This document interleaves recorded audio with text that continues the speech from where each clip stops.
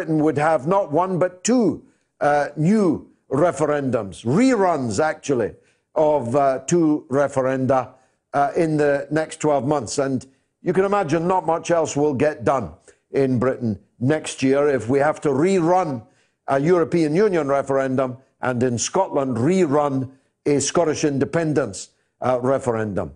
There will be all kinds of forces moving to try and prevent Jeremy Corbyn leading such a minority administration and bringing about those two referendums. It'll be a very rocky time, and we'll be back for a new general election fairly soon afterwards. So those who are campaigning now, don't put away your campaign boots, because you might have to do it all again next year.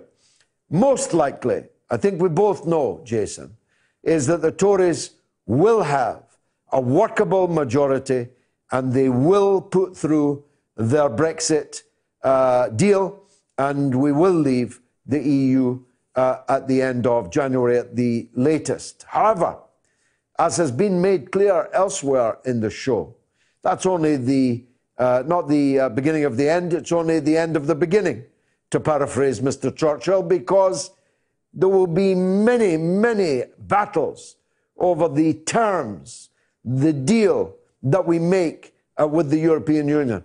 And there will be many in the Conservative Party who will try to make this as much like Mrs. May's Brino, Brexit in name only, as they can possibly get away with.